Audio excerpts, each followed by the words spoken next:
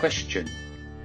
When was the original Bible, which was written in Hebrew and Aramaic and Greek, when were they translated into other languages?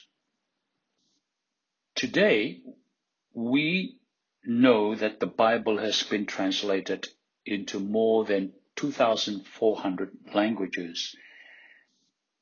And the very first translation of the Bible, which is the Old Testament, was made into Greek, and it was called the Septuagint.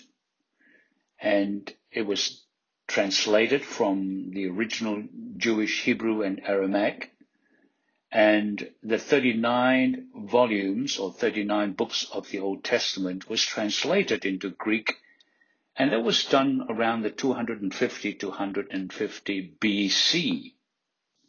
In fact, when Jesus quoted, "It is written," he quoted the Old Testament. After the Septuagint, the Codex Sinaiticus and Codex Vaticanus were two such manuscripts that were approximately translated and finished in AD 330. Today, these two codexes, if you like, are sitting in the British Museum and the Vatican Library in Rome, respectively. Since then, there are many versions of translation. You've got the Coptic version, you've got the Ethiopic version, the Gothic version, the Argentine version were all made. Then by about the 382 AD, the Latin Vulgate was then translated by the scholar Jerome. And it took him about 25 years, so he would have finished it around the early 400 AD. After which, then further translations of the Hebrew and the Greek Bible also happened, and these translations were into other languages like the Armenians, Slavics, Syriac, which is a later version of the Aramaic, the Baharic, which is dialect of the Coptic, translated into Arabic, into Anglo-Saxon, Persian, and Frankish.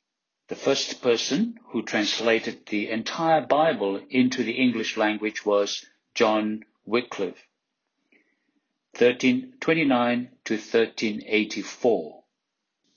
And for the next 145 years, Wycliffe's English translation was the only English language Bible, and then followed by other versions of English language Bibles were the Coverdale version in 1535, the Great Bible in 1539, the Geneva Bible in 1557, and then the well-known authorized version, commonly known as the King James Version, was finally translated in 1611.